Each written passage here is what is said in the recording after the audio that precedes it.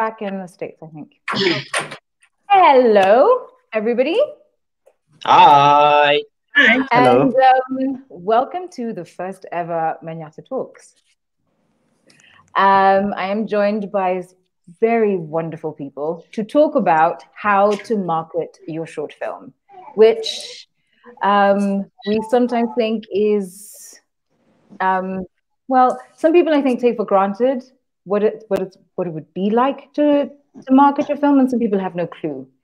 And if you have any questions, please put them in the chat, and then halfway through, we'll start to read them out and get them answered as best as we can. So we are joined by some very lovely people. I'll ask them to introduce themselves, please.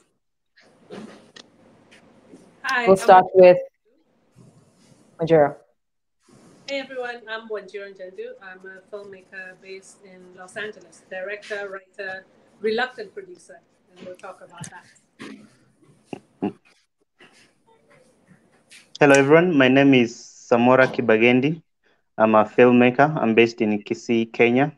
And for people like some who are not in Kenya, you might not know where it is, but it's a small town very far away from Nairobi. I'm happy to be here, and I love short films. I love short form content, and I'm looking forward to this engagement.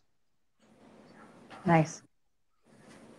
Hi, my name is Sam Tebandeke. I'm Ugandan, and I happen to be in Kenya at this very moment.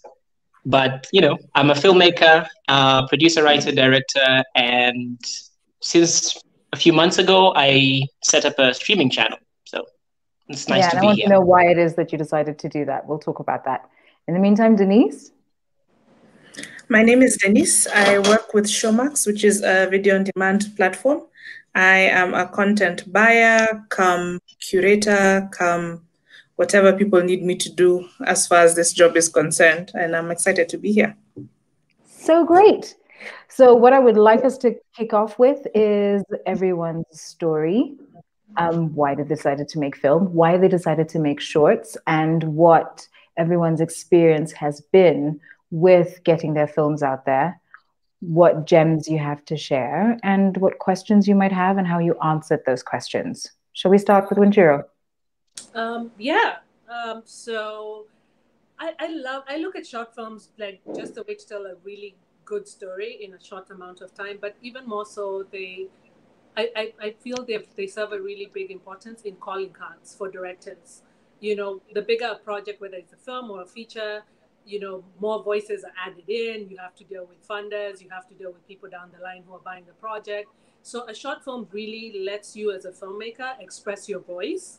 And it's a fun space to play in. You know, you can come up with the craziest idea. And because it's such a short amount of time commitment, especially for crews, you can get really great crews to say yes, you know, depending on what you're looking to shoot. So for me, I look at them as just a way to not only tell great stories and tell great stories very concisely and in a small amount of time, but also for them to be a calling card as a director so that you can do different projects. You know, you can do a sci-fi, you can do a drama, you can do a comedy, and that way you have a body of work that showcases, you know, your unique voice as a director, but in the different genres. Nice. So what was your short? But I have one that was just acquired. It starts a festival circuit in October, but the one before that was Box. So Box is the story of Henry Box Brown. He was an enslaved man who actually mailed himself to freedom. This man put himself in a crate and mailed himself over the Mason-Dixon line from the south to the north. And so with that film, I knew I wanted it to be a very technical piece, but it was also just one actor on screen. And so I had to think about, I wanted to humanize his story, and how could I do that? So we shot everything inside the box. And my DP, the minute I sent him, I sent him the script, he's like, hold up, like we're seeing nothing else. And he's like, yeah. Oh, he's like, I'm in, you know? And from that point, it was just like dominoes falling everyone. And so, you know, Box really handles the humanity and the cruelty of the time, because I feel people always go, oh, not another slave movie.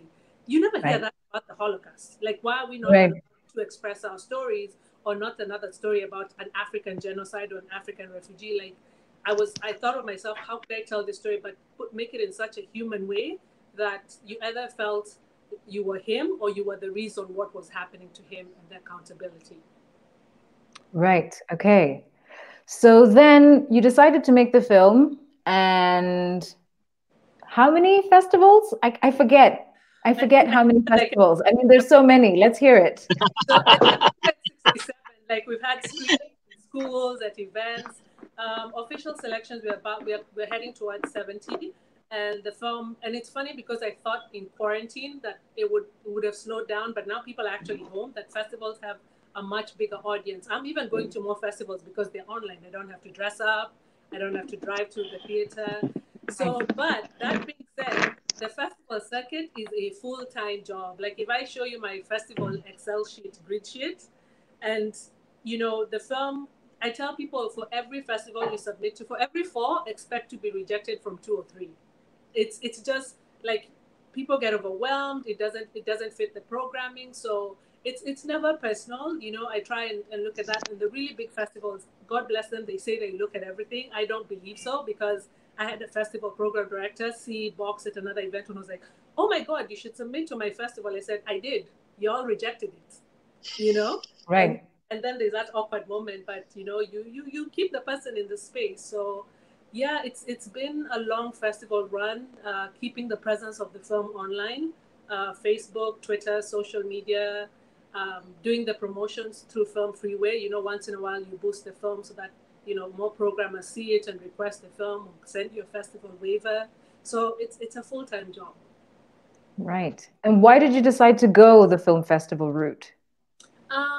It's just I wanted the story to get out. The thing is, boxed with every meeting, every person I send in the industry the film, I get that meeting. So I already knew the film was doing that.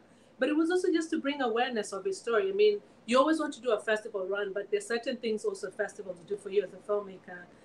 Like this year, I became an Academy member through the short films branch. You have to have certain qualifications. Thank you.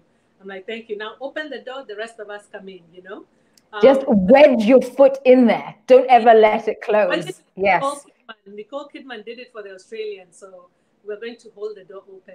Yeah. But there are certain things, like if you're submitting for TV directing programs, there's certain festivals that they want to see your film has played in. So there are certain additional benefits that come with the film festival circuit.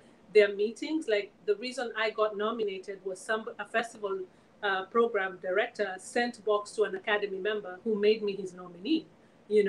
And a total stranger saw the film, fell in love, and was like, "Oh, you meet all the nominee criteria, so you're going to be my nominee." It's a nomination process. So it's a way of also getting your voice out as a filmmaker. Getting familiar, audience building. I feel that people don't talk about audience building. That I have people who watched one of my first shots way back in the day who still send me a message being like, "Oh, I just saw this project like 11 years later."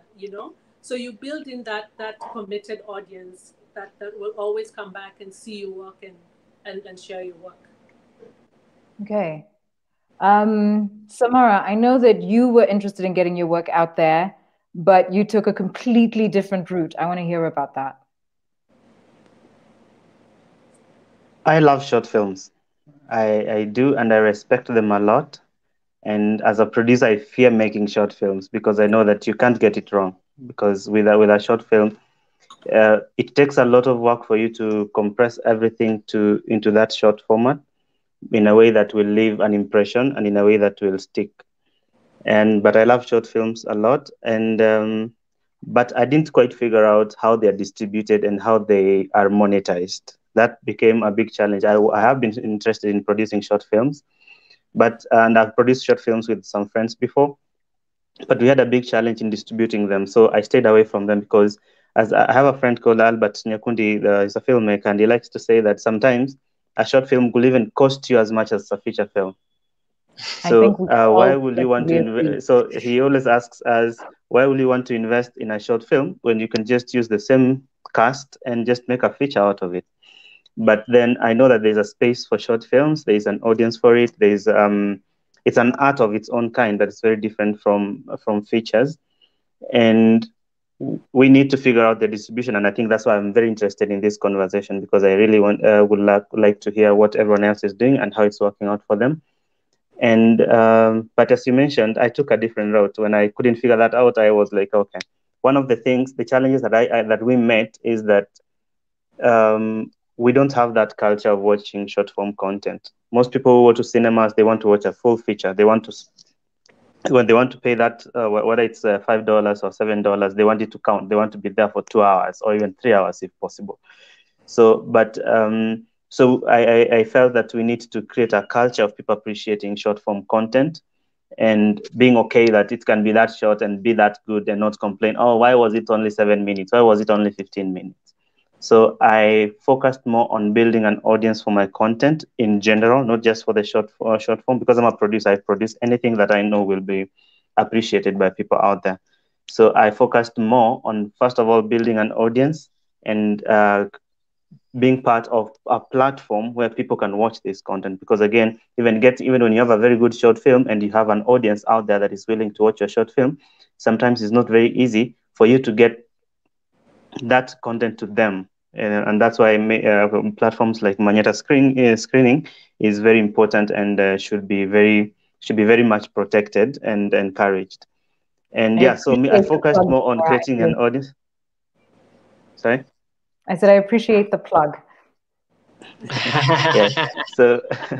So I took a not very popular route. I moved away from Nairobi because we realized that people in the capital have too many options. They already have too many options of what they can watch, when they can watch it, and they are used to viewing what they need on demand. So if you only have one short film in a year or two, they wouldn't care much about you.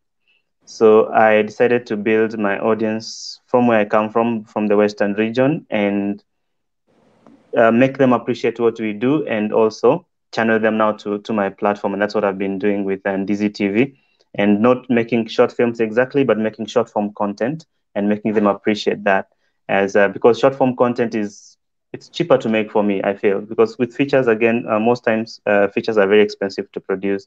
So I use the little funds that I'm able to make short form content, but more importantly, use the short form content to build an audience and create a culture that appreciates local Kenyan content. And hopefully we can be able to monetize that. So, Sam, would you say that you felt like that too? Because I know that Kiasi TV is newly minted. How young is it? Let me see, April. 5 months. Okay. Yeah. It's 5 months. So why did you decide to do that? Because you were on the other end before. Well, it was like Samora, I was frustrated. I made a film. I thought the festivals would take it, and they didn't. Well, a couple of them took it, and for a couple of months, actually a couple of years, I was a bit frustrated that no one was taking that content. So I thought, instead of putting it on YouTube or Vimeo, why not set up something for people like me who do not have options for their short form content to be exhibited and seen by audiences, and take it from there and see if we can monetize it. But at the very least, showcase it, because we all know, short form content it's a wonderful space for upcoming filmmakers, but also even established filmmakers can get a chance to experiment and try new forms of storytelling. So I thought it was a nice space to create. That's why I set it up. Okay. I know that prior to this, you were doing a whole bunch of other work, which I'm very interested in. I mean, that's how we met. Do you want to talk a little bit about that? Because you were making films, but then also you are the person to come to if you have this baby in your hand going, okay, it needs to go somewhere. Why are people not running to me to grab an opportunity at screening my precious baby? Yeah, so I'm a producer. Well, it was more a case of producer by, what's the word? By fire. Thank you. It's almost like you have no choice. I don't want to say you have no choice, but it's almost like I just love to produce things, honestly. I really do. And one of the things that I realized as well is that, okay, so I have a film I've made. Where can I take it? So I started to do research on different platforms, different festivals, and I started to compile a list of them. deadlines, fees, websites, any other information that people would need, if it's a Nestle qualifying festival or not, because that was interesting to me. Things like that. So that's kind of where I was when and I also used to work for One Fine Day, so I got an insight into festivals and sort of like the mechanics of things and what stuff you need to submit and how to prepare and how to plan for all that. So it was a wonderful opportunity to do that. Yeah, so I'm really interested in how to plan for all of that, because literally anyone can apply to a festival, but what's the rigor of that? What's the due diligence of that? And what do you do when you don't have some of the things that you need? That's one of the things I really want you to talk about, Sam. So we'll get back to you. But Denise, tell us about Showmax and shorts. And gosh, I think I'm the wild card in this situation. I want to know what are you after? Because shorts, I mean, I was really surprised to find out that VOD platforms are in fact interested in programming shorts, but there's certain criteria that they need to fulfill, and there's a way that they need to be presented. So again, if Hawa comes to Denise going, Denise, look at my fabulous baby, program it. And you go, yes, I like it, or maybe no, I don't like it. But if you say, yes, I like it, but I also need brr, and I go, what do you mean? What do you mean you need these things? Here's the baby. Exactly. Yeah. I guess let me speak maybe as someone who's had a background in working for a couple of broadcasters in Kenya, and say, I think one of the areas where we have sort of, I don't know if the word to say is failed or lacked initiative, is where scheduling of shorts is concerned. Merely by their duration, I think there's a bit of angst around them from a scheduling perspective, because if you're, let's say, the content buyer and you have a team who report to you and they do the schedules, and then you give them one shot and it's 15 minutes and the slot is 24 minutes. There's a bit of angst around that kind of scheduling. There's a bit of angst around what kind of advertising revenue would come out of even a short just being pitched. There's a lot of thought that goes into it, and I think that's why it's a legacy issue that people have been adverse to shorts. But I think one of the interesting things is something that Samora brought up in the debriefing session that we had prior, around maybe the issue is that we never looked for thematic ways of scheduling, right? Maybe we never said that we're looking for drama. We never said we're looking for sci-fi. Like, we didn't try and solve what the inherent issue is. So I think from that perspective, I can say that's why I think maybe pay TV and free-to-air stations sort of would steer clear. Fortunately, it still does an amount to some extent in just not supporting the scene as much as length movies or series do get airtime. So it's tricky grounds as far as that's concerned. To answer what do we look for, honestly, so before you get into that, sorry to interrupt you, Denise, but before you get into that, it's important to note that you are interested in finding a way to program shorts now. Yeah. Am I right? Yeah. So my benefit in the video on demand space is that we're not bound to scheduling restrictions like a station would be. From a timing perspective, from appointment viewing perspective, we don't have those restrictions.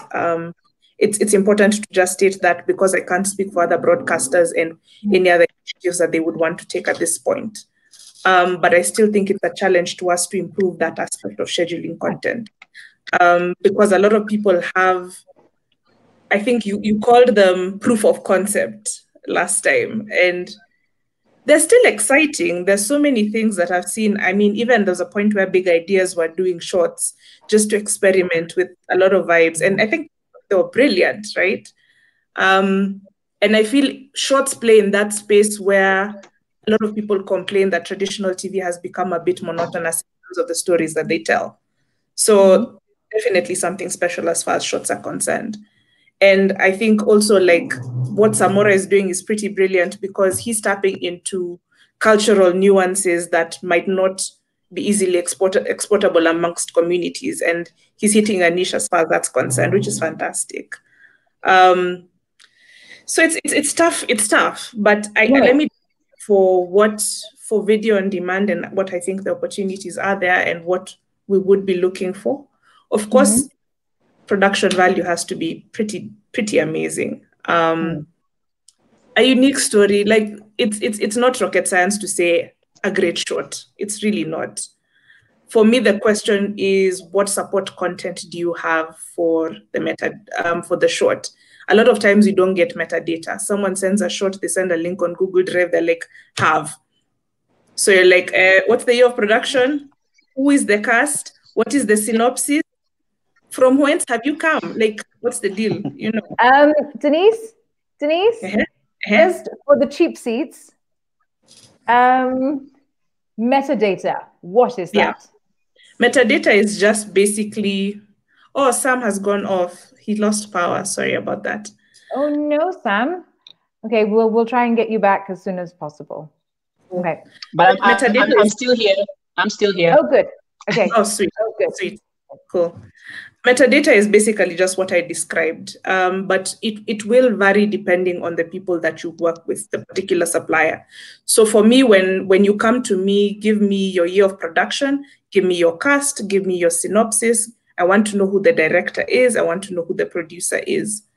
Now to the one I'm emotional about, poster art. Guys, thumbnails are not. I appreciate that people have different financial situations when they're creating shorts, but you really do need to figure out what you want that visual to be to represent your short. So let's say you get a deal with Showmax, you get a deal with Netflix, you get a deal with Amazon, and then your poster is some guy holding his phone like, please don't let that be your portion as what represents your content. And I think it's just important to just think through it, see what kind of relationships you have with creatives to be able just to come up with something pretty decent. It can be things around experimenting even with the font of how you call your title. If it's called Power, does it have some oomph? Like just give some reference as far as the poster art is concerned, because this is what is going to be, sorry to borrow Wanjiru's term, Wanjiru. for your Wanjiru content. just raised her hand.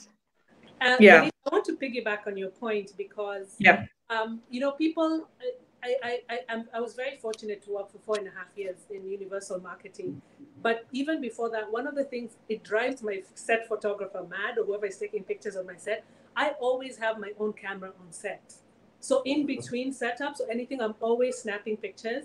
And I'll give an example. The first, I know the publicist behind the first half of the Fast and Furious franchise. The first picture, the first poster you remember was Vin Diesel and Paul Walker on the car from the top. Nobody was taking that picture. She asked for a ladder, asked one of the grips, get me a ladder, went up there with the set photographer, was like, this is what I want you to take this picture. And so I tell people, you think about your main image, because when I go on set, I think about one take of how it will be so iconic that once we color correct. And another thing, people, you can pull your stills from your color corrected films. They will really help you because they'll be color graded, look beautiful. I think of the one image, and my DPs know there's some shots I don't compromise on. I'm like, I don't know how you're going to do it, but do it. And a lot of times that one thought I have in my head, if I go with the intent of shooting it, I grab a still for that, and that becomes my poster image. So always, directors always have a camera. You will have an opportunity to shoot something that you're not expected. You know, it can come organically, it can come planned, but always have your set, even if it's your phone, if you have like a small Canon somewhere. I'm always on set, like I'm always snapping people. And you also get really good behind the scenes stuff, because you get crews in these moments, or even actors in a moment, you know, just by themselves. And because your eye is constantly working, and you have to train it to constantly see that. But the one thing I tell filmmakers, and it's not just, you know, somebody with the phone, like, you know, I've gotten that when I do festival consultations here. I look at someone, I'm like, why did you use this image? And And then you have somebody, and the thing is, if you're not proficient in Photoshop, take time to teach yourself. Like there are tutorials. You see a picture that has edges. If I can see your edges on an edited content, you take me out of it, no matter how beautiful the image is. And it's, as a filmmaker, a lot of the stuff you create will be yourself. I didn't start by knowing Photoshop. I taught myself. And it's actually a really fun skill to have, to be able to even if I'm not working on a film, I'm always like, I take an image, I manipulate it and everything, and it grows your muscle as a director when you do that. So then, okay, so to Fun piggyback fact. on your piggyback, Oh, to piggyback on the piggyback, and then Samara, we're coming to you. Okay. It sounds like anyone who is not thinking about everything from the beginning, how it is that you're going to position your film, is being negligent. So we do not have the luxury of hoping to figure out how to market or what images you want after the fact. You can't fix it in post, no. No, this is not one of the things you can fix in post. Okay. So I think there are certain steps and Sam, sorry to jump in. There are certain steps you can take as a filmmaker. Make an Instagram, that's free. Make a Facebook account. Make, sharing content, making people interested, instead of just dropping everything on one day. We're not Chris Nolan. We don't have that luxury of having that anticipation.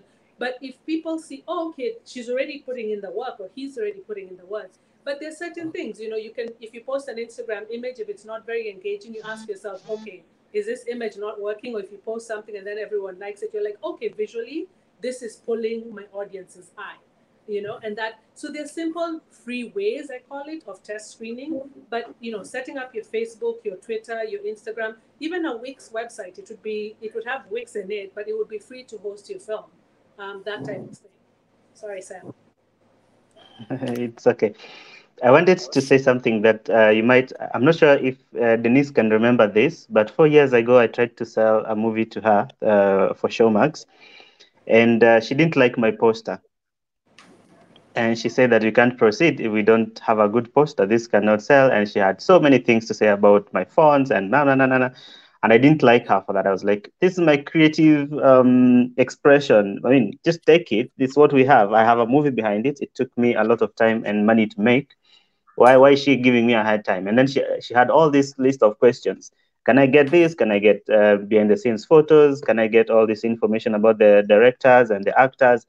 And I realized that I had none of that, because when we went into the making of the movie, the only thing that we had was a script, and we knew that we had friends for actors that we could call on. Yeah. And we went and made the movie, and we liked it. We edited it ourselves, and we were like, this is good. This can actually sell. And then now we started to sell, and then we realized, okay, the people we intend to sell to, they're asking too many questions that we are not prepared for. I got so frustrated until I cut that communication with Denise, because I realized I'm not trying to get these people again, because some of the actors, we didn't even know their second names, sorry to say. Because we're like, okay, we called them, they came, they did their part, and they left. So again, to calling them, and I think something that we talked about during the debrief, that these actors have already moved on to another project.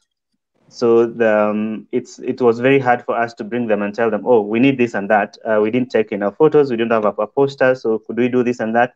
Then we realized that we were not prepared for that.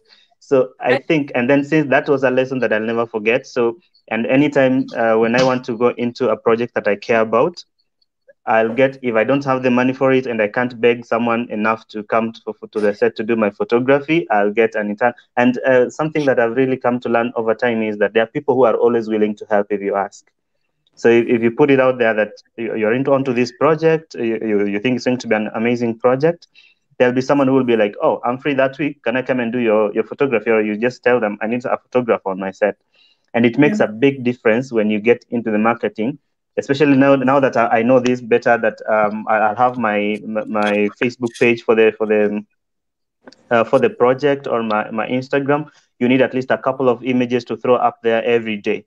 And then if you didn't prepare for that, then your marketing will only last a week, because then all your content, you'll start to reuse your content. And then something again that was mentioned during the debrief, that even on Netflix, like they will even change their posters, the thumbnails on their content, like every couple of days. They will change that, and you'll think it's a new project. If you've not watched it, you'll be like, oh, oh, so this woman is in this film. I liked her other film, and she was not even she's not on the main poster. But then you'd watch the movie because of that. So I think this is very important for filmmakers to understand. Be prepared for distribution before you go on set. Before you shoot your very first shot, know that how am I going to sell this? That's a very important conversation to have. And filmmakers in Kenya especially have been very shy from getting into that conversation. They don't want to understand the nitty-gritties of distribution, and then we end up hating on the distributors and content buyers, but then we didn't prepare for that conversation. So it's a question of... Sorry. Go ahead, I know. Constantly jumping in. But so what I understand, so Denise, in the interest of making sure, well, we'll do our two-bob in making sure that you don't keep getting, projects that don't have the metadata. Could you provide a list? And then we could stick it at the bottom of this, so that at the bottom of this, once we put it up, so that people have a reference to know what it is. Because I think if people have that, they can start thinking about it. Yeah. Because Samora, you're right. It is very hard once you've asked for all the favors under the sun with your script to get it made, to then go back and ask them, and actually, could you please do this interview because, marketing for the film. And it's like, what do you mean marketing for the project? I've cut my hair. I'm going to Kisumu. I'm out of here. What else do you want? Blah, blah, blah. Right. We had a rap party. Yeah, the downtime means that old time on set. You sit, you put a camera on a stand, just start talking to your actors or start talking to your grip, and you get all this beautiful, and even before, take pictures of a rehearsal, take pictures of, wardrobe preparations, all those things count. And to add to Sam and Denise's point, think about how when you see a poster of a movie, you're like, hey, I'm going to see that. Hey, I'm going to, have you ever watched a movie, seen a poster and a trailer, and then you watch the movie and you're like, I was fooled into watching this. It's not a great movie. But hey, images are so amazing. Like I will share a deep dark secret. I always watch the Sharknado films. I'm just like, let me just see what the poster will look like, and they're going to suck me in. And just so over the top and so fun. But it's that image, like, when you're going to see Avengers, there's a franchise, but there's the image as well. You're like, oh, Thor's helmet has changed. This has changed. So just think about, it's like shopping. Like there's a website in the US called wish.com. Goodness, the way the pictures are and what you get are two different things, but they're so well presented. I learned my lesson. It's like online shopping, or if you're looking to buy something, the image you look at, will influence your decision as a consumer. And that's your audience. It's a consumer. But Denise touched on something, and I think we really need to speak on it. The runtime of short films. The 16-minute shorts in the 24-minute slot. Like, can we talk on that? Because I've been programming for the last 2 years, and short films, when they run long, they're even more painful than feature films. Like, I honestly think I had some filmmakers' feelings when I tell them, can your shot be under 10 minutes, please? Okay. So there's a couple of things here. We will come back, Wanjiru. Okay. I see the look on your face. We're coming. Okay. We will circle back. Okay. Before we do that, though, I mean, yes, the thing about the short, the novella, that is, in fact, the 20-minute section, where people are meandering between the short and, and a super short feature is something to be addressed. But the other thing that we slightly touched on that we haven't quite gotten, which I would like for us to really address, is the importance of getting your cast on board to promote your film. Because the marketing of your film, if you have great images, is wonderful, but it goes further if your cast is on board. I just want to talk about that a little bit, because I know, when I was saying, yeah, but we're done. I'm in Kisumu, that may or may not be actual something that happened, and I know people run into that a lot because it's not something you generally think about. Because when you start your film, you've got your script, prayers, and lots of good wishes from people who are there to support you.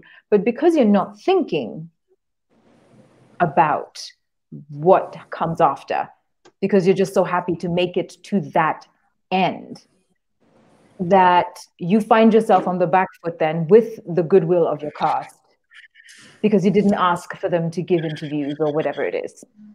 So how to handle that?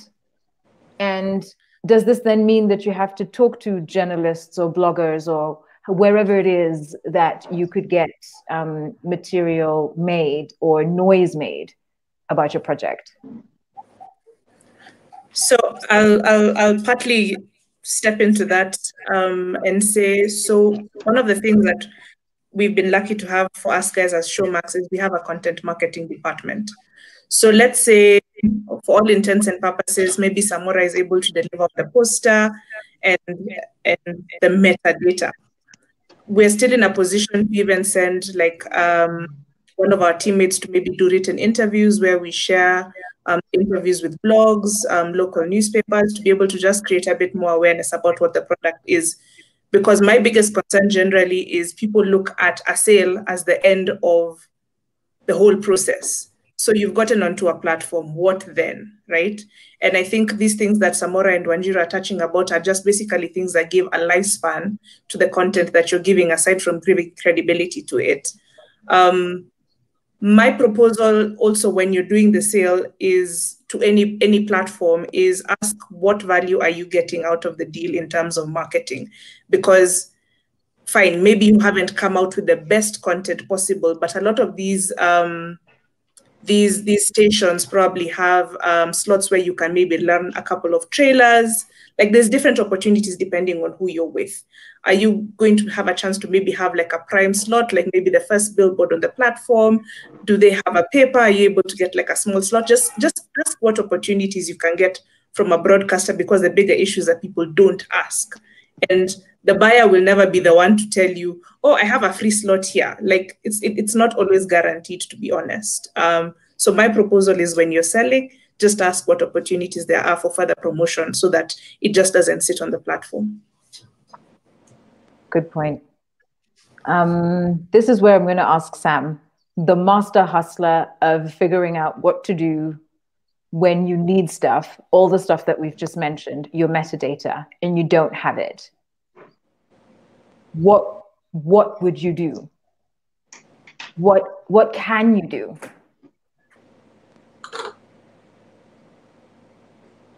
Which Sam? Did Sam not hear No, me? we have two Sam, so. Sam, and he's just smiling at me. He cannot hear me. Oh, he can't. Sam, can you hear us? Yeah. Oh, the question was Sam, for you. I don't think you heard my question. I was asking. Well, I'll just talk this one.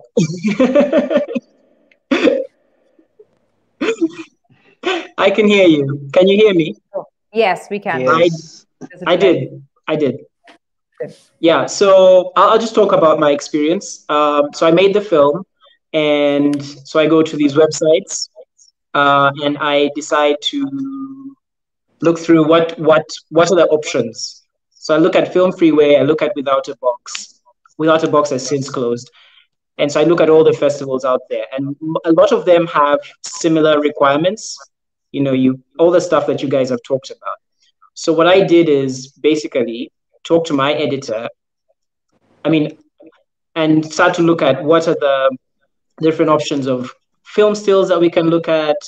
I went to canva.com and I made a poster myself. I've never made a poster, please note. So canva.com is amazing. They have templates. So don't let that be an excuse for you not to make a poster. Then I started to compile that data myself, like really, because it's my film. I'm the producer and I know everything about it. So kind of put together your synopsis, your press kit, which involves all that stuff really, and start to think about, okay, so you have all this stuff ready now, where are you taking it? You know? So there's also some sort of strategy around it, because there's getting all the stuff, but also figuring out when are you going to submit to what festival? Because if I have a film now, that means Cannes is possibly out of the question because the deadline's gone and the festival's gone. But when is the next opportunity? And sometimes some festivals want to be the first ones that show your film. You know, they want a world premiere or an international premiere. or all the the politics around that. I had to learn by myself. It's like basically research that you have to do, and it is unfortunate that there's no one to tell you that before you make the film. And I'm glad that you've opened up this space, Hawa and Manyatta screenings, for us to be able to tell people this. You have to do this planning beforehand. Like, you have the script and you want to shoot the film, you need to make that decision at that stage. What is the plan? Make the plan. No one teaches you strategy in this industry. You have to make your own plan. You have to figure out, what is the story I'm trying to tell, and then figure out where am I going to plug it in terms of festivals, because I'm not going to take my drama to a horror festival, obviously. Neither am I going to take it to a kids festival, So you have to be very clear about that. A lot of people, what they do is that, I have my film, I'll just submit to 5,000 festivals and you're like, look, think about it. What value is being added to you from that festival, I've taken my film to, say, Durban. Oh, that's a fantastic festival because I know it's focused on African film. If I take it to Cannes, and I can brag about that and say, look, my film went to Cannes. That's something you can use for the next film. So it's not just about getting a festival laurel. It's about what festival laurel are you getting? Sorry, I may have gone beyond the question you asked anyway, but it's no, kind of thinking about it. Actually, no, because you touch on something really important. It's not just about getting into a festival. Is it the right festival for your film? And once you're in that festival, how do you position your film? Because even if you do get into Cannes, yes, you do have bragging rights about Cannes, but what will Cannes do for your film in the long run, that it has a life? Yeah. If you go to Cannes, but then it is literally at the bottom of the pile everywhere, and people are running to the short that Wong Kar-wai made or that Quentin Tarantino has just dropped, then you're nowhere. Yes, you're at Cannes with your short, but no one saw it. Whereas if you go to a smaller festival whose focus is slightly different, then your film might have a bigger platform because it's not so massive a pond. Sorry, can I just add on to what there's also something else. Oh, sorry. Okay, I'm going to let go ahead. I'm going to Denise go and then Sam. No, I just want to echo what Sam is saying in terms of when you're doing your research and you're speaking to multiple parties. So what tends to happen for us guys sometimes as the buyers is the creators are treading that space between, do we do broadcast, do we do festival? And it's, you end up having conversations for the sake of longevity for nothing because this person is not sure about what journey they want their content to take, right? So you come to me and you're asking for $10,000 one day, and then you go silent because another festival is like, yeah, bring your short, so long as it hasn't premiered anywhere. And then you mess up a relationship because you weren't really sure. I think it's just important to always be clear about what journey you have, because I don't think there's any particular issue, for example, with you debuting at a festival and telling me, hey, I've gotten this opportunity. I think it's fantastic for my film. This is the journey I want to take for it. Can I come back to you later? And what will the likelihood of the offer being present still be, right? I especially, my bigger concern is sometimes you can do the festival circuit for maybe a year or two, and then you put your film on the shelf. Yet there's a place that you can actually take it to. So I think it's just important to figure out after you do the festival circuit, what's the journey afterwards and where can you take it? Sorry, Sab, you triggered me. No, completely. No. So for me, it's you mentioned something very important. I wanted to go back to what Howard was talking about, like when your film is at the festival and it's at the bottom of the pile. There is also something else about marketing the film at the festival. Okay, so it doesn't end. Like, you have to constantly talk about your project, constantly. And then I like what you said, Denise, because a lot of the time, as creators, we're not very good at communicating. All we do is create the thing, and then we forget that, look, there are relationships that need to be maintained. And even if I don't get my film on Showmax today, I need to maintain that relationship. It's almost like with investors in like companies, they know each other. Same as festivals, same as broadcasters, distributors. It's a small world, just like the film community is. You must maintain a good relationship.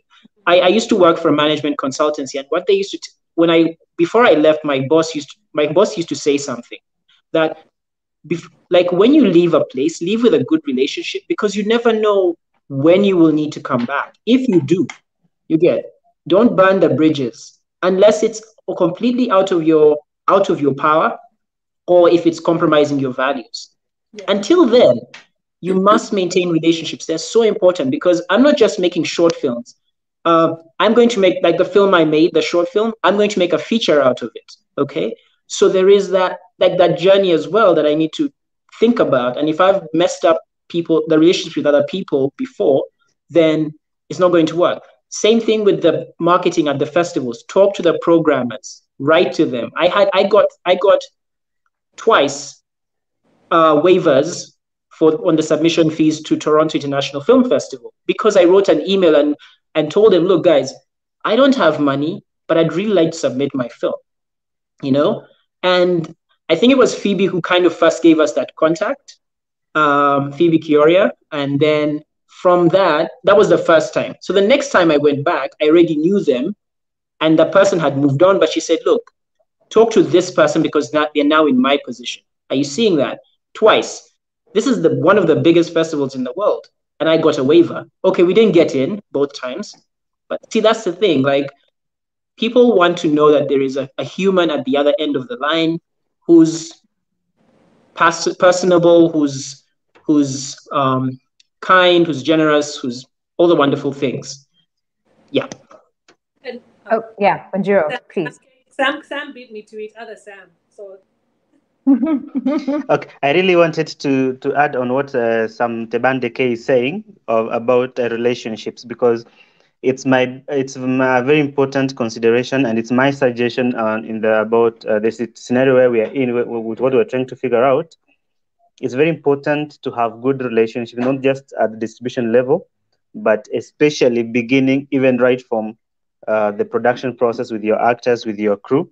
It's very important to have very strong relationships, because first, I really believe that the best way to make shorts make you money is to think of them as a short film series, or have many of them in mind, rather than just making one short film and expecting to make money from it. If you don't have that consistency, that you let people know that you make short films, and let them trust that you make good short films, so that if you go to Denise and tell her, I have a new short film, she already knows that you make good short films. So it will be an easy conversation, and it will help you to build that relationship with her, because she knows that you make short films. And then for you to make many short films, because short films cost money, a lot of money. But as I suggested during the debrief, that if you thought of 10 short films when you're getting started, that I'm going to make 10 short films in the next 2 years or 3 years, then it's easy for you to build a relationship even with your crew. And then when you have a good relationship with your crew, then it's easy for you to share your vision with them. It's easy for you to polish your vision and your strategies and your skills. And then you're able to put that into the next film, so that you learn from your past experiences. And then I believe that will help you to make better short films as time goes by, instead of you having a new crew every time. And I know some of the best directors in the world are known to have one DOP that they work with all the time, mostly because that relationship is very important when you want to, you add on to each other's skills as time goes by.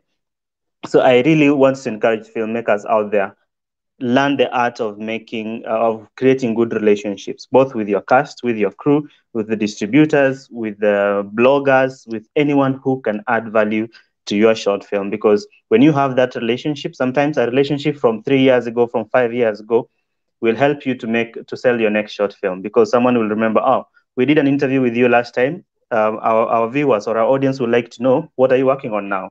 Where have you been for the last 5 years? But if let's say someone gives you an interview and after that interview, then maybe you don't show gratitude, or they feel that you didn't appreciate what they did, then it will be hard for them to give you an interview the next time. But if someone gives you an interview and then maybe you follow up and you thank them, and then you even tell them, oh, the short film that you interviewed me for is now on this platform, then they can say, oh, now why can't you come back and we do a follow-up or of sorts? Or can you also talk to my friend who has this other platform that he can also maybe give you some more exposure or something like that. So relationships, it will solve very many of our problems right now. Agreed. Wanjiru, I know you want to say something. I just wanted to announce that we're opening to questions. So if there are any questions that people have, put them in the comments, and we'll pick as we go. Wanjiru, what did you say? I want to address points both Sam's made. Sam, yeah. And also, if you're asked to do interviews, also volunteer one of your crew members or your cast members, because a lot of times people always want to talk to the director. I sometimes will be like, you know what, it's better if you talk to the DP or if you talk to the editor. Always bounce it off, and that creates also a feeling of community and a further down appreciation, because everybody, a lot of people forget, like people in post, they don't talk about stuff and they just like, oh, you want to interview me? So always find ways also to be like, I can chat on this, but you know what? Also talk to my DP, talk to my production designer, talk to my editor, bounce it off. And that also not only gives a new voice to the way the project is being shared and marketed, but also just a way to keep that family, the film family. And then other Sam said something that I wanted to piggyback on. A lot of festivals, if you attend them in person, there are also other programmers or people from other festivals. Follow up. If a festival programmer from a different festival comes, gives you your card. It's funny because I met a friend who had gone to a festival in North Carolina called Cucalores. I didn't even know anything about it. I was like, oh, cool name. I submitted. It's still one of my top festival experiences. And I've been to all the big festivals. They fly out all the filmmakers. They put you up. It's filmmaker hosted. Let me tell you, give filmmakers free continental breakfast. You have us for life. I'm telling you. But it was such a film community, as in they had these happy hours, filmmakers talked. Everybody, we would run to each other's screenings because, nobody's running that, so-and-so actor is at this screening, so-and-so. It was all filmmakers. So we were all like, we would get up with hangovers and just run to each other's 10 a.m. screenings because somebody came to your 10 p.m. screening the night before and you had a good conversation, you broke bread. So go to other filmmakers. If you see a face and if somebody says, hey, my film is showing, try make the effort because, again, you're building that community. But if a programmer or somebody who's affiliated to a festival sends you an email, be like, hey, we met at this festival. And if you do a nice enough note, I guarantee you'll be invited to submit and they'll give you a waiver. And most likely, 90% of the time, they program your film. So what I'm hearing is that it's about relationships, not just with people who could potentially give you distribution opportunities. It's also top down, so sharing the wealth, as it were, and opportunities, so that when you do, should you then need to rush to your actor and say, listen, could you do this interview? You're not putting anyone out of joint for making that request, and building relationships so that we have a greater idea of how it is that we manage relationships, create the content that we want to have a life, but also the community in which we make those films. True. I want to ruffle feathers slightly and also speak about being a bit tough. Samora probably knows where I'm heading to, contracts. I think there's something to be said for having a document that defines what you're supposed to deliver in the course of a production. And I feel like maybe because a lot of shorts, especially the ones done on a regional basis, are done on a paliwali basis. So everyone's like, yeah, we're all friends, we're all here. And we've seen it over and over again. There's always some funny fallout going on social media because one person didn't acknowledge, one do this, I think contracts are just a safe haven for just giving a guarantee. In a contract, you can oblige an actor to come back for marketing purposes, right? And if you're the actor at that point in time, you can say, hey, if you want me to come back 6 years from now, maybe pay me X and X fee, like what you would want and how you'd want to be treated also. I think people run away from contracts because they're scared of the formality of it, but the formality of it is the security. It's what saves you. Exactly, yeah. Yeah. Okay, so there's a question for Wanjiru. How has the networking been touring your film in this COVID time? Also keen to hear from anyone else who's traveling films or attending festivals at the moment. So I haven't traveled during COVID. A lot of festivals have gone virtual. There is a festival box display next week in New York, which is playing it's a drive-in cinema. So I'm very excited for that. But a lot of festivals have gone online. But in the difference is I actually am participating more because it had gotten to a point which was a good problem to have. Like my DP and I were dividing and conquering. We'd have festivals on the same day. So he'd go to one, I'd go to another one. But it enables me to not only participate more online, it helps me get to know other filmmakers because all of us are available and we still keep in touch after, and the Q&A panels go further. But right now in the US, there are no physical festivals. They've all become virtual, and a couple are doing drive-in theaters like the one that's happening next week in New York. Okay, so then my question then is, what is it? Would you say that the mileage that you're getting from doing virtual festival attending is greater than if it was a physical one? Yeah, I feel that it's reaching more people because everybody's home. And you know, as I said, you don't have to dress up, you don't have to go buy a ticket. I mean, some festivals still have that, but you know, it's at a click. In the same way that you click on Netflix, you click on HBO.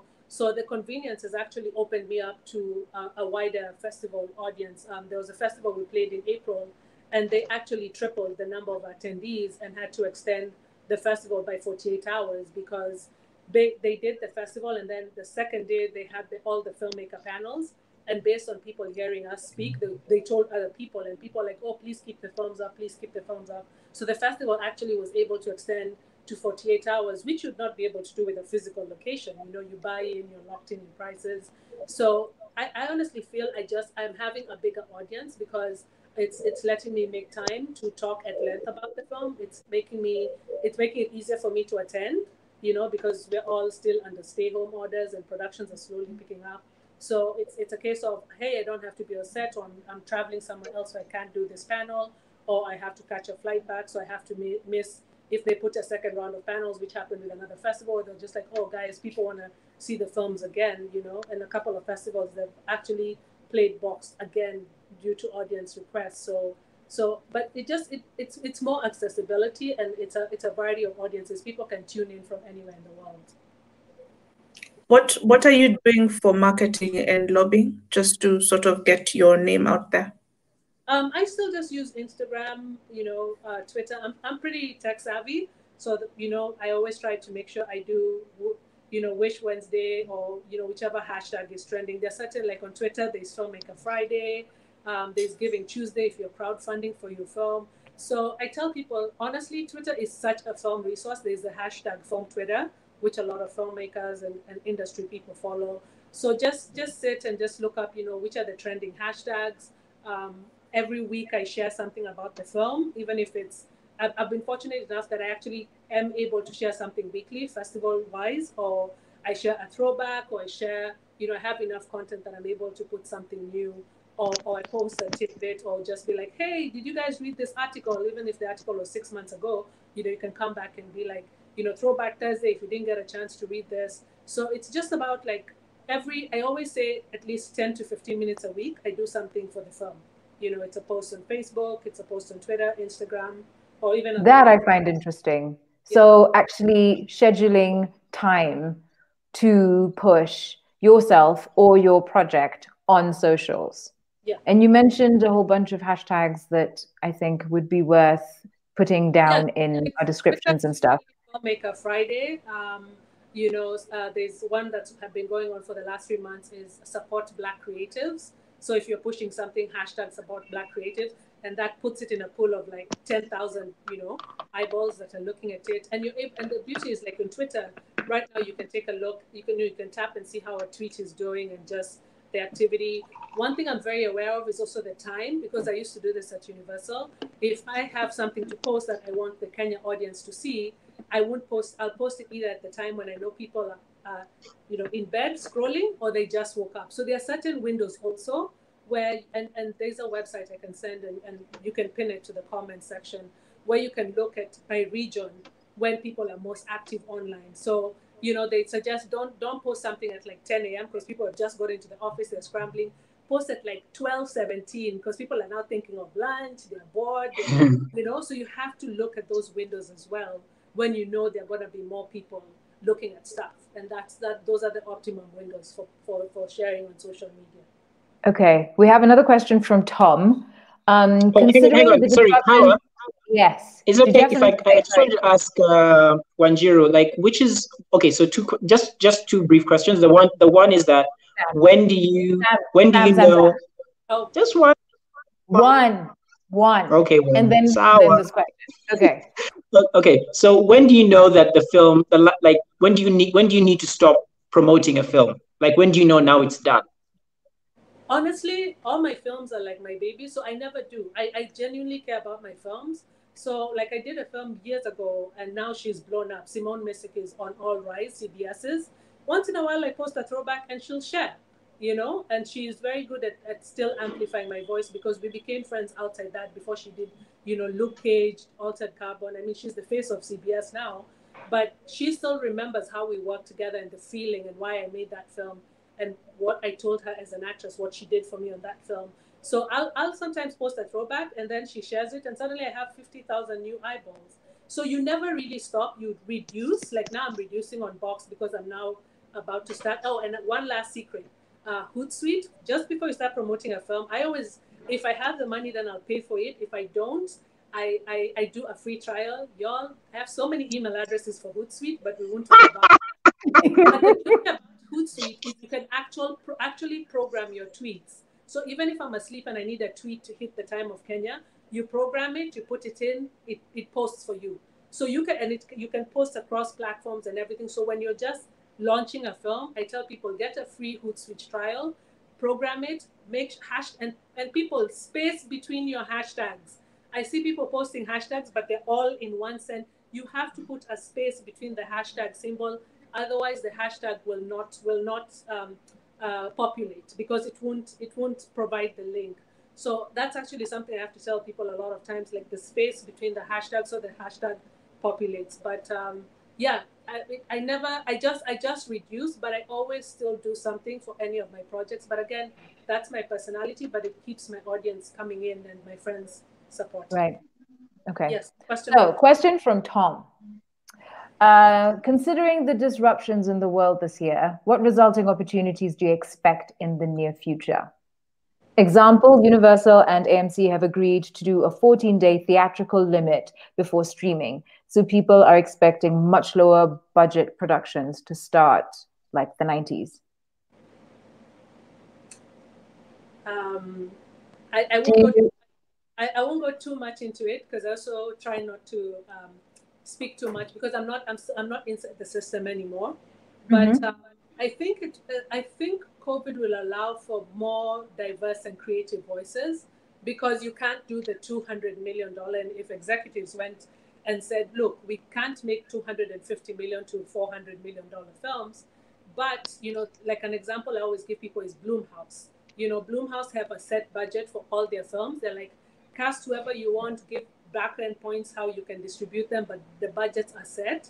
And the one beauty about Blumhouse is they don't start a project saying this is VOD, this is film, they make the entire project, then they look at it, they test it, then they're like, oh, we tested better on this, it tested better. So they never fight where a film is going to end up, if it's going to end up on Hulu, if it's going to end up on theatrical. So I think if the studios open themselves up, I think there's a time to come in with much more creative content, because it's going to take a while even for people to recover financially. So I'm going to be even more picky when I go to the movies, I'm just like, God bless you, but the $18 a pop a movie, I'm still going to go to the $5 theater and see 2 films, and so make them really good. So I think it's going to start bringing back the creativity in terms of the stories, I hope, in the stories that are told. Nice. I hope you're right, man. I think we need to disrupt the system a little bit. I think we're due. Yeah. Yeah. So Kotilo's asking, Wanjiru, do you post on your own personal page about your film or on accounts made for the films?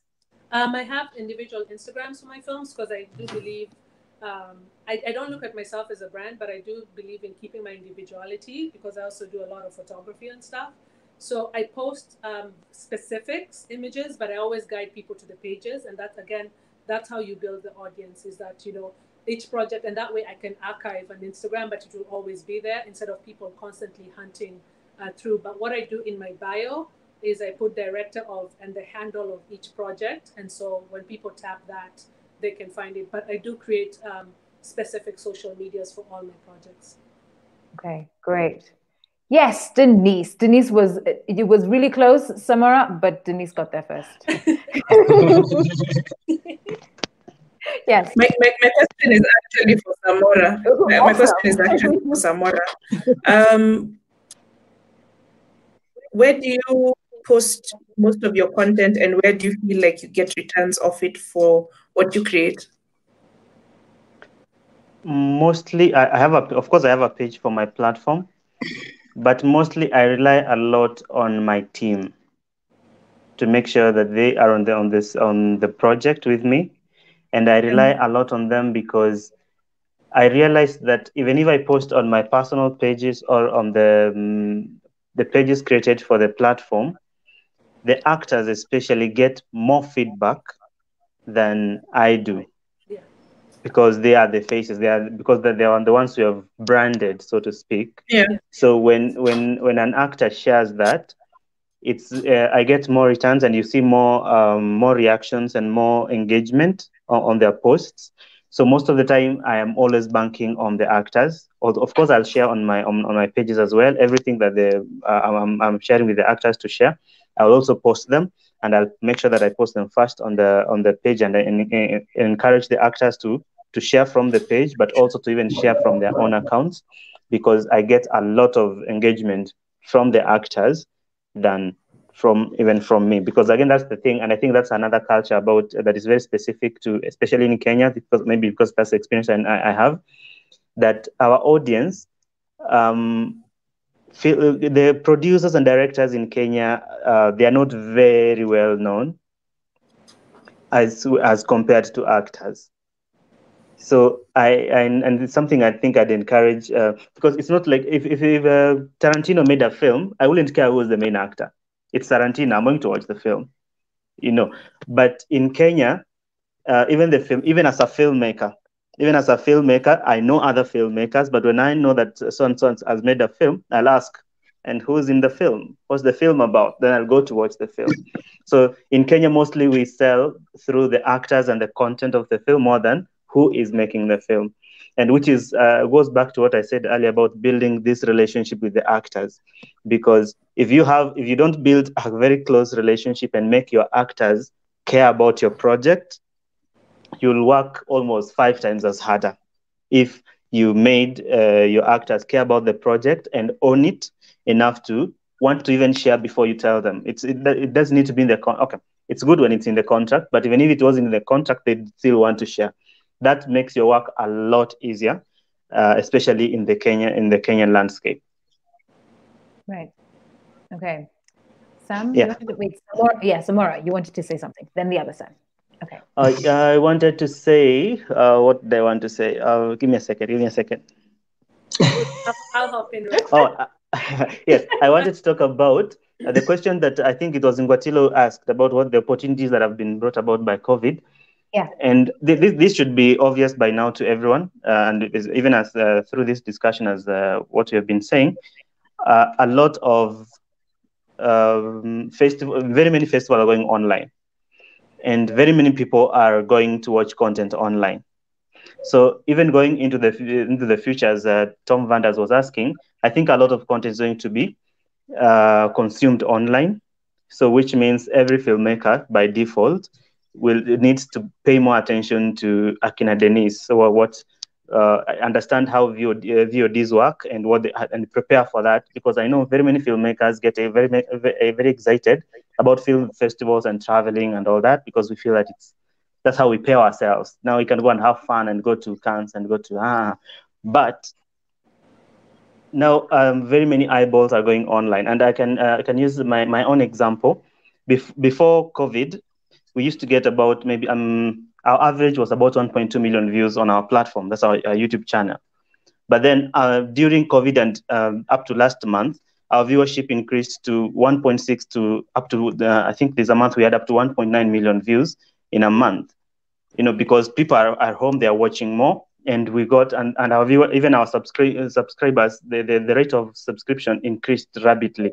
That just during the COVID period, we've gotten almost 30,000 new subscribers on our YouTube channel, mostly because people are home, people are watching more. And even me, because I love watching short films, I know that during this period, I have watched more short films than probably the last 2 years combined, because I was home, I was idle. So any new platform, I wanted to check it out. Oh, well, what's Netflix offering? What's Showmax? What does Showmax have? So because I had the time, and then we didn't have the luxury of waiting for the next big movie to be released on cinemas. Yeah, so let's pay more attention to the online space, and especially think of how content is consumed on smaller screens, because very many eyeballs are moving from billboards to our phones. So think of that even as you're making your film. Understand that, and there's something that Wanjiru mentioned about shots being too long. Understand that this is someone who is stuck in traffic for a few minutes, or I have a window, my boss is not around, so I can go watch something real quick on this platform. So make your shots as short as possible, really, because the shorter it is, the more powerful it will be. Most of the time, that's the case. Because if you go wrong with a short film, if you make a short film too long, then it's painful. You shouldn't do that to another human being. So let's learn to make shorter films, shorter form content, because not just because I know we're used to making the regular feature length because of scheduling and programming. But then again, if you think of, especially for us and the other some who are in self-distribution mode, think of how you can maximize on the eyeballs, get people to watch your short film and want more. And people wouldn't want more when you give them a 3-hour movie. Someone wants to go and do whatever they want to do. But if you give them a short form, they want to come back to your platform, and that traffic is what's going to pay most of us in the future. That's what I think. Okay, so Wanjiru, I do want to. This is the moment for your gripe, and then we have a question for the other Sam. So.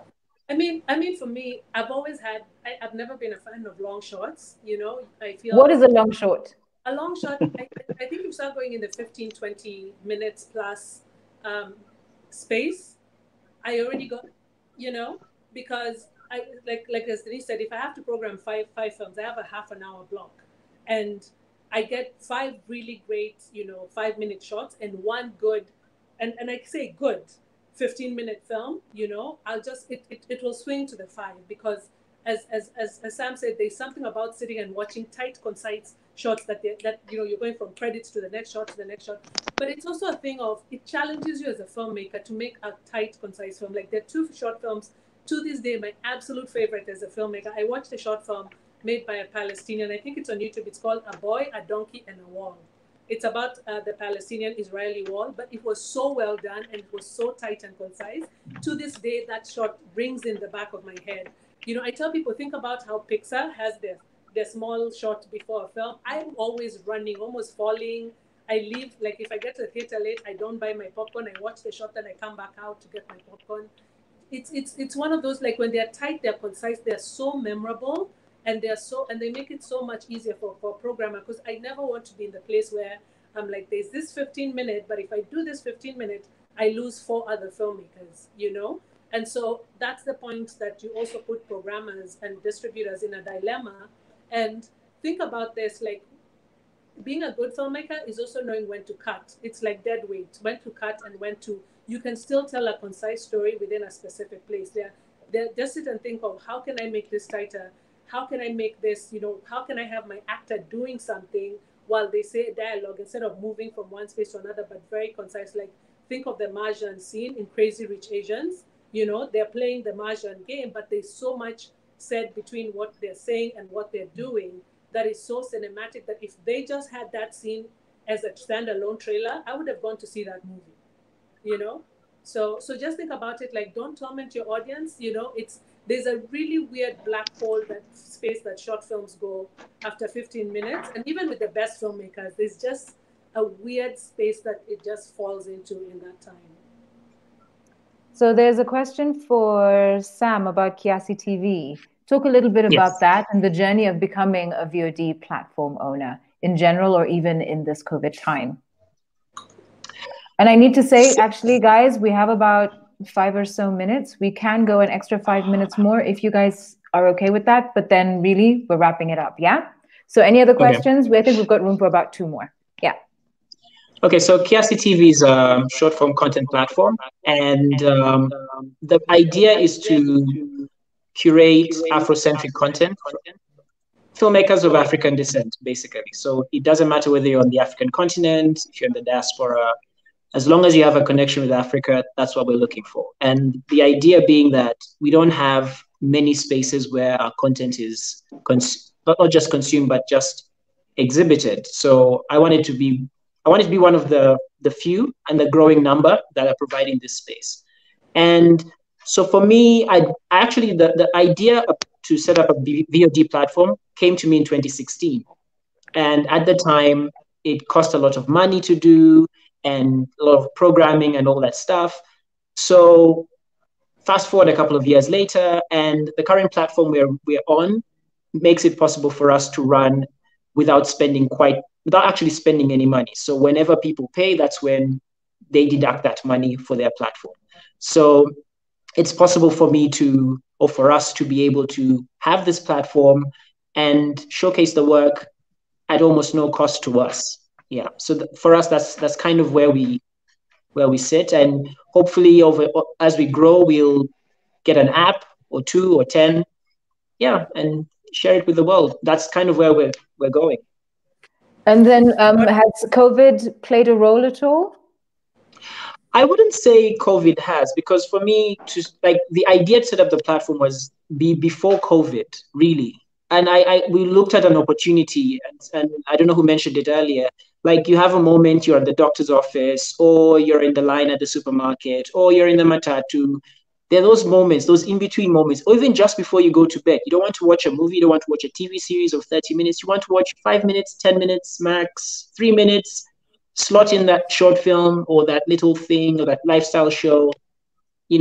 We feel that we can fit in that pocket. And I know it almost sounds like Quibi, because I kind of also realized that Quibi, from Jeff Katzenberg, formerly of DreamWorks, he set up a platform with that very idea in mind. So I thought, why not set up something for us as, African filmmakers? There are those wonderful opportunities right there. And I see it going beyond COVID. COVID just accelerated our shift the world over towards the digital space. So there is a natural opportunity to develop audiences for the work we're doing. And we should embrace that opportunity as filmmakers in East Africa, Africa, around the world. Okay, there's one last question. Someone was asking, and this is open to the floor.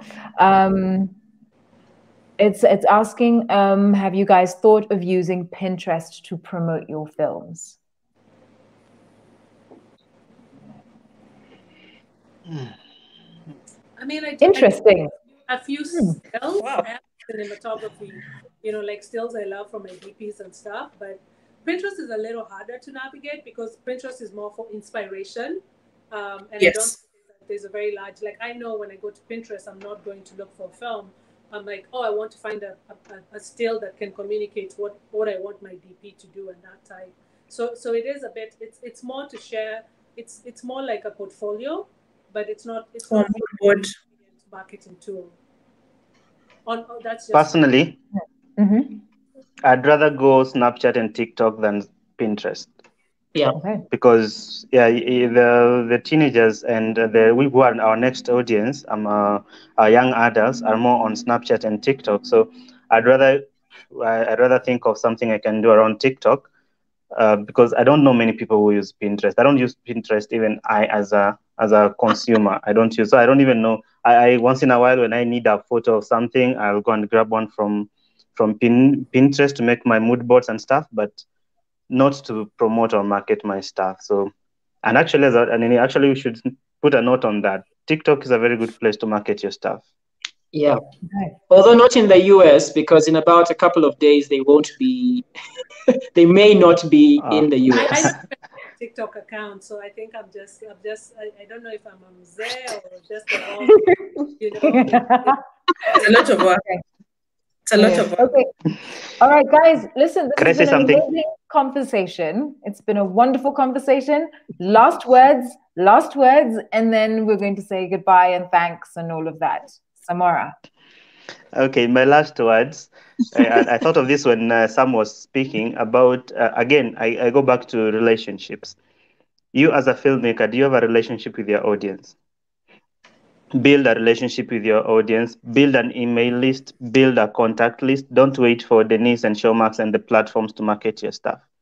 Build your own list and do your own marketing. So even if your short or your film is hosted on Showmax or on Netflix, it really helps, or on Kiasi TV, it really helps as a filmmaker if you can broadcast that to your 10,000 people on your contact list, that my new short film is on Kiasi TV. You make his work a lot easier, and then if you already have an audience that already knows your work and appreciates your work, to drive that fast traffic to Kiasi TV, to that platform, then it makes even the platform realize, there's an audience here. The people are interested in this. Then it becomes easier even for YouTube. That's how I talk a lot about YouTube because that's what I'm very conversant with. But if you have a lot of traffic coming in from the first day your short is posted, then it becomes easy for that organic expansion to happen, and then more people will discover your short film, or even the platform will set aside more time and funds to market your short film on their platform. So don't wait on just the platform to market your stuff. And I want to give a reference to something that really changed my understanding of prep and marketing from what Peter Jackson did for Lord of the Rings way back when vlogging was not a thing back then. But for those who know, and you can go and check this on YouTube, like he started vlogging about. And we'll put it in the resources later. Yeah. All right. Samara? Yes. Thanks. Keep going. Yeah. So he started. Then I have one last thing to address, but yes, go on. Okay. Yeah. So he started vlogging about Lord of the Rings way from the time they were building sets, when they're visiting locations, and he will talk to he was vlogging himself, talking to the people, and he's the director, he's the producer of the film, but he created time, he set aside time to talk about his project and have someone to do all the coverage for when they were building sets and they were visiting locations and when they were casting people and interviewing people. And it really teaches you how he prepared for the marketing way, even, and especially by the fact that they already seen even part 3 that was going to be released, I don't know, maybe probably like 6 years later, but he prepared for that way before even the first day of shooting for the part 1 of the movie happened. So prepare for distribution, because that will make or break you as a filmmaker. If you can't hack distribution, and you don't have a rich uncle or aunt to keep funding you for your films, you won't make any more short films and show the world your awesomeness. So make movies with the end game in mind. Awesome. Thank you very much for those very beautiful last words. Guys, thank you so much. This has been a wonderful conversation. I could keep going, but we're short for a reason. Concise. Yes? Yes. There was AK Simba was asking about the significance of production design and art department in relation to African storytelling. That is a whole other subject that we are actually looking at for another talk when we do one. So it's on the list of things to talk about. In the meantime, guys, yes, Wanjiru, you want to talk? One give in that area, Yvonne Mwindi, who is an amazing artist designer and worked with Peter Jackson, is now based in Kenya. Yes, Yeah. I know she is. I know she is. She is super. Yeah, I met her. Yes, right after yes, this. yes, So yes, please answer that question. But yes. No, we started to have conversations. No, no, no. Yes, yes, yes, yes. So conversation, it's in the works. There are other conversations that we have to talk about because there's so many aspects that we need to get into. Yes, Wanjiru. You also have to ask, this is the most important thing at the end of a shorts panel, is to ask the filmmakers to plug, where can we see your work? Because that's how we Yes. build the audience. Yes, yes. Okay, so God, I'm terrible. But yes, so where can we see your work? And can we have links to share so that we can put them at the bottom in our resource page so people can have a look? Yes? Yes.